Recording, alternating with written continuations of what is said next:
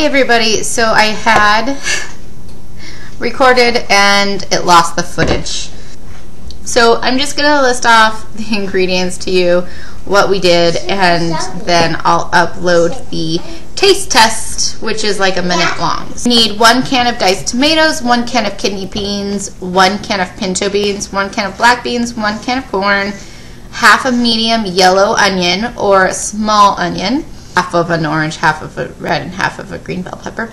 That's 1 package of McCormick chili seasoning, but I make my own chili seasoning and taco seasoning, so I used about just a little over 2 tablespoons of my chili seasoning, 1 cup of water, 1 to 2 tablespoons of olive oil, and salt and pepper to taste. I generally don't like all of my things watered down much, so in something like this where I know there's not going to be an overload of taste, I actually didn't put the water in and it turned out just fine.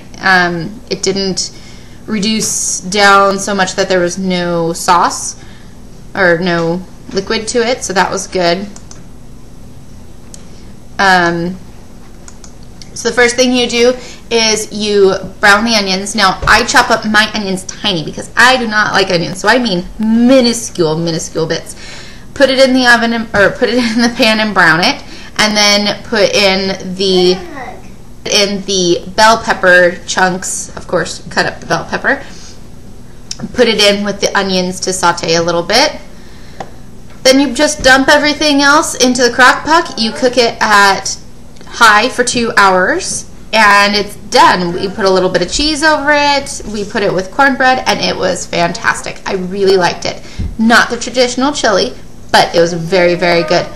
Excuse me, I'm working. You need to wait. Finish your dinner now. Finish your dinner now. So I apologize that the footage wasn't there. You didn't see it happening, but stuff happens. That's all I can really say at this point about it. So it was really good, 2 hours and done, and we loved it. So I hope you guys enjoy and have a good night. Bye. Alright, and our crock pot vegetarian chili is done. Cornbread in it. Let's see.